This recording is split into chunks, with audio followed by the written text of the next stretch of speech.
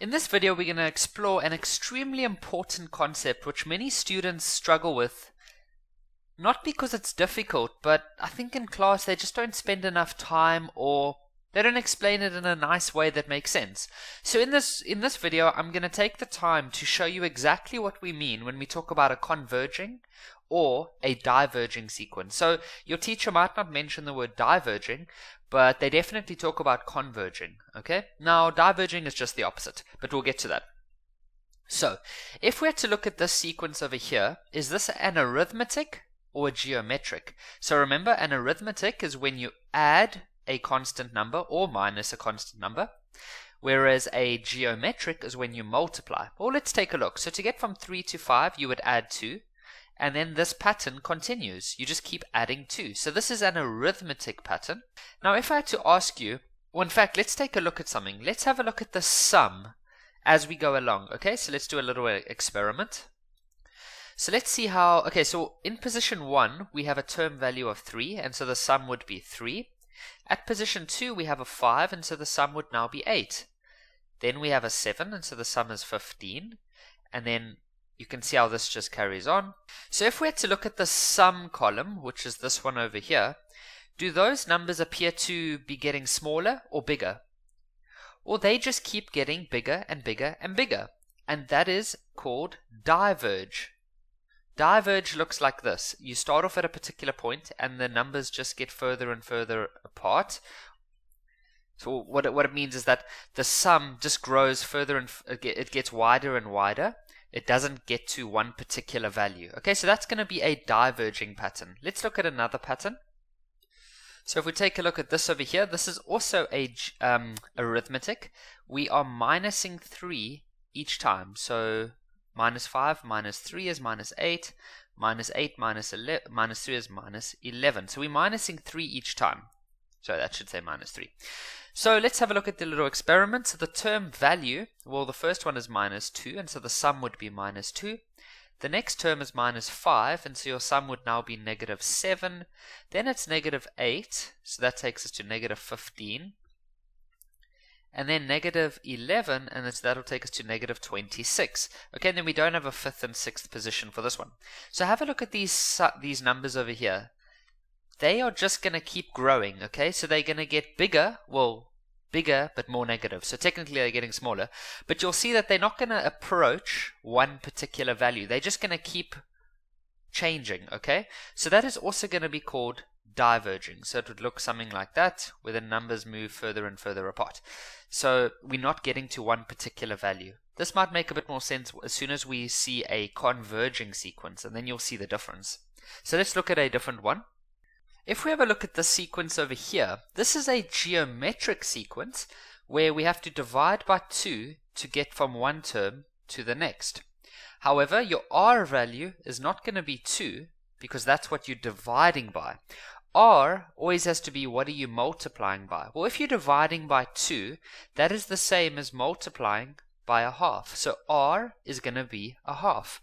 Now something interesting is going to happen here. So the first term has a value of 250, and so the sum is 250. The next term value is 125, and so the sum is 375.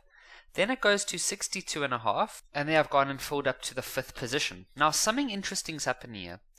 If you looked at the previous examples I showed you in this video, the term values, the numbers themselves were always getting bigger. So I know some of them had a negative, but forgetting about the negatives, the actual number became bigger and bigger and bigger each time. And so what we saw was that the sum just kept growing. But look carefully, imagine what's going to happen if we keep going. These term values, so this middle column, those are getting halved each time. And so eventually those term values are going to become so small that the calculator will actually approximate it to 0. So let's say by the time we get to term 50, these term values start becoming 0. Then, at that point, let's say your sum value is 490, or let's say the sum value over here was 499. Well, if you're going to be adding 0 each time thereafter, then your sum is going to stay constant. You're going to be adding 0 each time, and so your sum will just be 499 the whole time. And so that is called a converging sequence. It's when your term value eventually approaches 0 because it's getting halved each time in this example, and so the sum will eventually stay constant. So mathematically, and we'll learn how to do this, the absolute maximum that this sum would ever get to is going to be 500. This sum will never ever go above 500. So you can go try this out at home. I don't know how long it's going to take until you get to 500 in the sum column, but it will never ever go above 500 because eventually you're going to be adding zeros. Okay, so I hope that makes sense. So we're going to look at another sequence, and then we're going to draw up a conclusion as to when a sequence converges and when it diverges. So let's take a look at this sequence. Well, this is also a geometric. To get from the one to the other, you have to divide by -2. So if you divide the 20 by -2, well, then it switches to a negative. And then if you divide -10 by -2, it switches back to a positive. Okay, so the first term value is -40. So the sum is also going to be -40. Then your next term is a 20, and so your sum is going to be -20 because for number 2, the term value is 20, and so the sum is -20. Then for your third term value, that's -10, and so your sum will be -30 now. So it's going a bit backwards and forwards.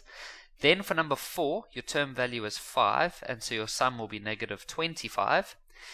And what we can start to see is that what is eventually going to happen to these numbers over here? Well, they're halving each time. I know there's a negative, but that's not really going to affect anything at the end, because 40 is becoming 20, 20 is becoming 10, 10 is becoming 5. And so eventually 5 is going to half, 2.5 is going to half, everything's going to half, and eventually you're going to get to such a small number that we're going to approximate it as 0. So what happens to this column over here when you're adding 0 each time? Well, you're just going to keep your sum is going to stay at the same value. For example, if you have a term which goes like this, 521,000, then let's look at the sum. Well, the sum would be 5 for the first one, then 7, then 8, and then it would just stay 8 because you're adding 0 each time. And so this is also going to be a converging sequence. Why? Because the sum is eventually going to approach a constant number, and then it will stop growing. So we are now at a position where we can summarize which types of sequences are going to converge and which types of sequences are going to diverge. So all arithmetic sequences will diverge. Then your geometric sequences, they aren't all going to converge. They will only converge if the numbers are getting smaller. Now be very careful in just understanding what I mean by that. I'm not talking about negatives. So for example, if we have a geometric sequence like this, then you're dividing by -2 each time. Forget about the negatives, just look at the numbers themselves. The 10, the 5, the 2.5, and the 1.25. If those are getting smaller, the negatives don't really make a difference. Because even though the numbers are switching from negative to positive, the numbers themselves are getting smaller. And eventually, you're going to end up with a 0. Because it'll just get smaller and smaller and smaller and smaller. And eventually, that will become 0. And so your sum will stay constant. So that's it. All arithmetic sequences, they diverge, and then geometric sequences, they will converge if the numbers are getting smaller. So what teachers often do is they'll say as long as r is bigger than -1 and smaller than 1. So that's the same way of saying that the numbers are getting smaller, but please just ignore the negatives. Okay, so as long as the actual numbers are going to be getting smaller, then it will converge.